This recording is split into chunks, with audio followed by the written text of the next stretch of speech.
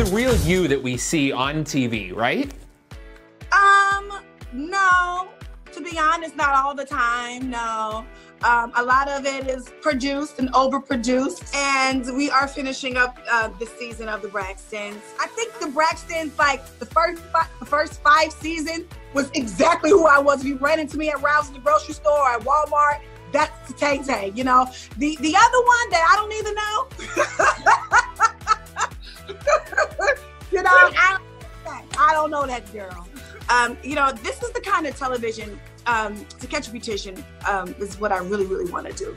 You know, I really want to help people. I want to laugh along the way. I want to relate, you know, with people. But I don't want to get into like the drama and the ratchet and ridiculousness. Now, it's fun to watch when it's somebody else.